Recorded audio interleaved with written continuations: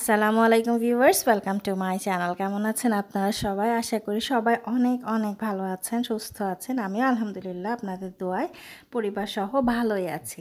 তো এখন আসলে এটা আমার একটু বিকালবেলার ব্লগ বলা যায়, যে আমরা বিকালবেলা খেলছিল বাচ্চারা একটু বাইরে, একদম ঘরে থাকতে থাকতে অস্থির হয়ে গেছে। তো আমাদের এখানে আসলে এমনিও লোকজন কমই থাকে, তারপরে এখন তো একদমই নাই বাইরে কেউ।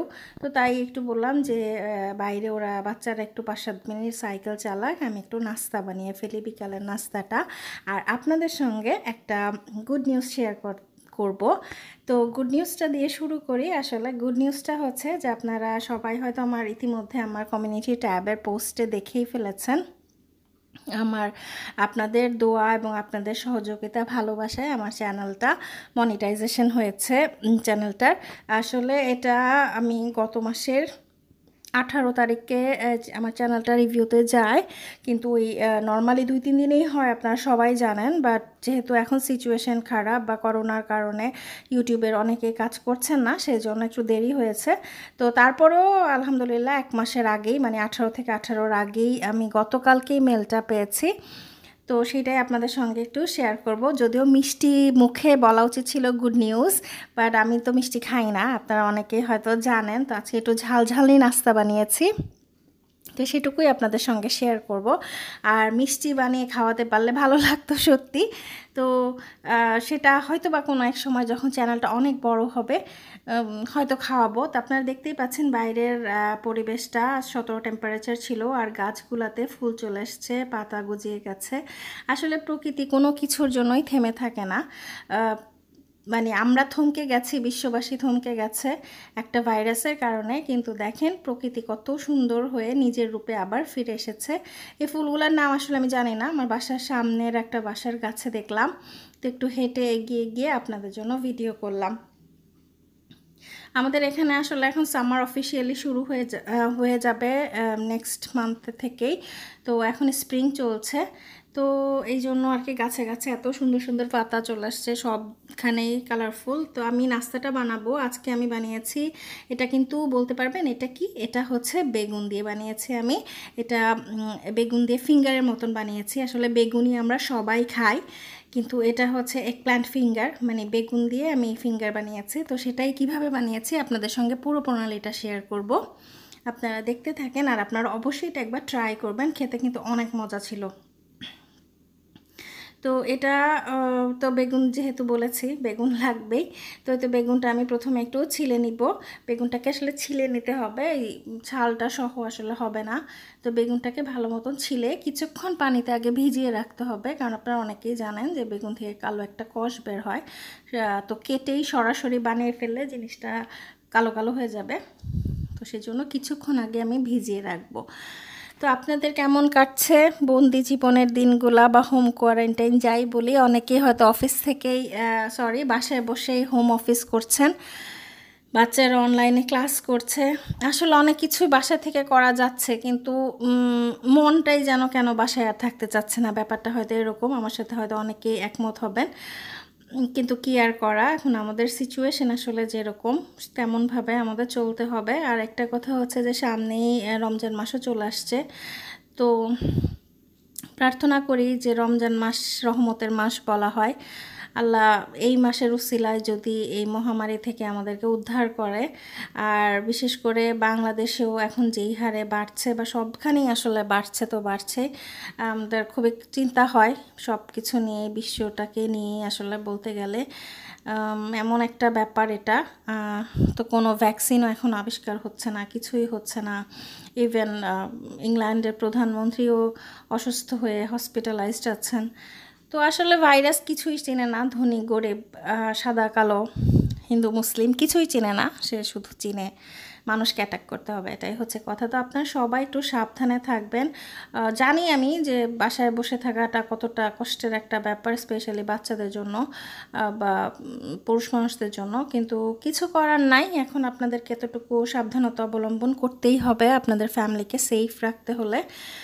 এটুকু তো করাই যায়, করতেই হবে, কারণ একজন থেকে আরেকজনে ছড়ায়। তো আপনারা যদি একটু না মেনে চলেন অনেকটা বেশি ছড়িয়ে যাবে, তখন কি আর করা যাবে, তখন কিন্তু অনেক খারাপ সিচুয়েশন হবে। তো আপনি দেখলেন আপনারা আমি বেগুনটা ছিলে এভাবে ফিঙ্গারের মতন শেপ করে কেটে নিয়েছি। তো এখন আমি আসলে এটাতে কয়েকটা কোট করব। কোটিংয়ের জন্য প্রথমে এটা ব্যাটার না, ঠিক এমনি একটা মিক্স তৈরি করছি। এটা হচ্ছে ফ্লাওয়ার মানে ময়দা, ঘরে ইউজ করা নর্মাল ময়দা এটা। তারপরে এর মধ্যে দিব আমি একটু যা যা দিব আমি আবার লিখে দিব ডেসক্রিপশন বক্সে। এটা হচ্ছে লাল মরিচের গুঁড়া, যেটা গুঁড়া মরিচ সেটা।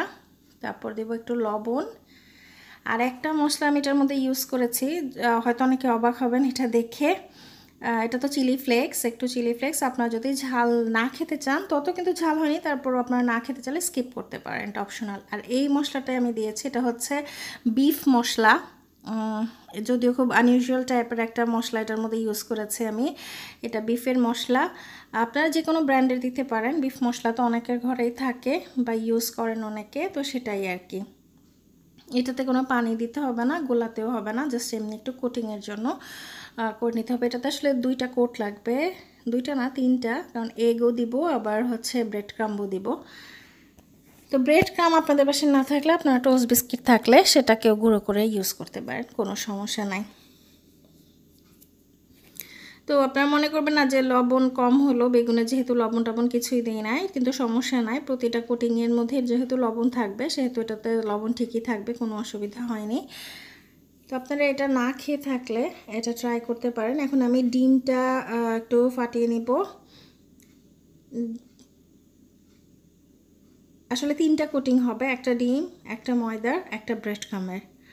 তো এইভাবে আর কি কোটটা করে নিতে হবে, অনেক মজা খেতে, আপনারা ট্রাই করতে পারেন। আর রোজার দিনে তো বেগুনি খাওয়া হয়ই, তো এটা আরেকটা অন্যরকম একটু হবে, বেসন গোলানোর ঝামেলা ছাড়া। তো এটা আপনারা ট্রাই করতে পারেন। আমি ডিমটার মধ্যে একটু লবণ আর একটু চিলি ফ্লেক্স দিয়ে নিয়েছি। তো যারা যারা এখন আমার চ্যানেলটাকে সাবস্ক্রাইব করেননি, দয়া করে আমার চ্যানেলটা সাবস্ক্রাইব করে নেবেন, পাশে থাকা বেল বাটনটি বাজিয়ে অবশ্যই অলে ক্লিক করে দিবেন, যেন আমার সমস্ত আপলোডের নোটিফিকেশন আপনাদের কাছে চলে যায় এবং আপনারা দেখে নিতে পারেন ভিডিওগুলা।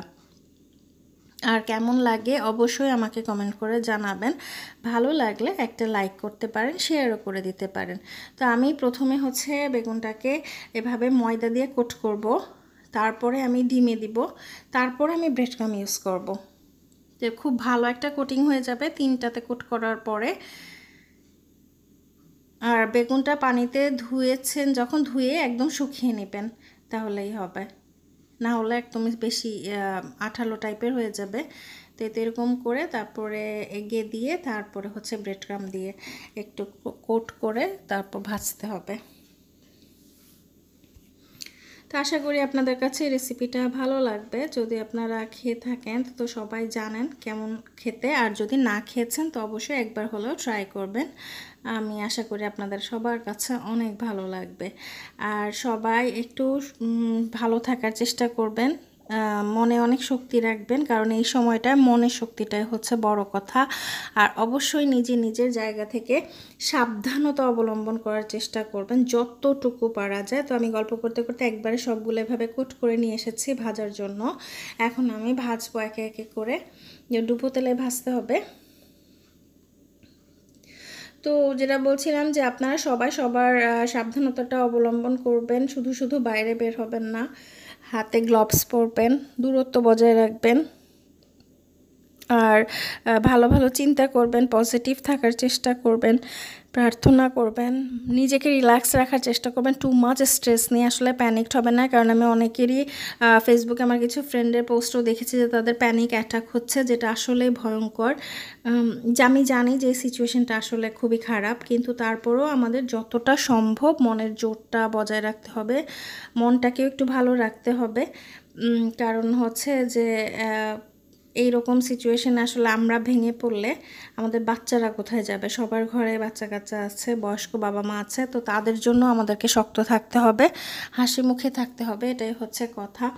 আর প্রার্থনা তো অবশ্যই করব আমরা, যে যার জায়গা মতন, যে যার ধর্ম মতো সবাই প্রার্থনা করবেন। সৃষ্টিকর্তার কাছে যেন আমাদেরকে এই বিপদ থেকে তাড়াতাড়ি উদ্ধার করেন। আর আপনাদের সবাইকে আসলে অনেক অনেক ধন্যবাদ যারা আমার চ্যানেলটা প্রথম থেকে দেখে আসছেন বা এখনও দেখছেন।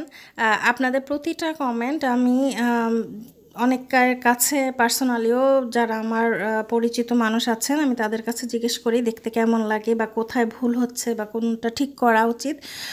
তো তারা তাদের অনেস্ট ওপিনিয়নটা আমাকে দেয় এবং আমি অ্যাপ্রিসিয়েট করি সেটা, যে কেন আমাকে বললো এটা না ভেবে আমি চেষ্টা করি সেই ব্যাপারটাতে ফোকাস করে কাজ মানে ঠিক করার জন্য। যে মানুষ মাত্রই ভুল, আমারও অনেক ভুল ত্রুটি হয়, হতেই পারে, তো সেটা আমি ঠিক করার চেষ্টা করি। তো আপনাদেরকে অনেক ধন্যবাদ আসলে আমাকে এত সাপোর্ট করার জন্য। তো গল্প করতে করতে জিনিসটা বানানো হয়ে গেছে, আমি একটু ভেঙে দেখিয়ে দিব কেমন হয়েছে, ক্রিস্পি হয়েছে অনেক।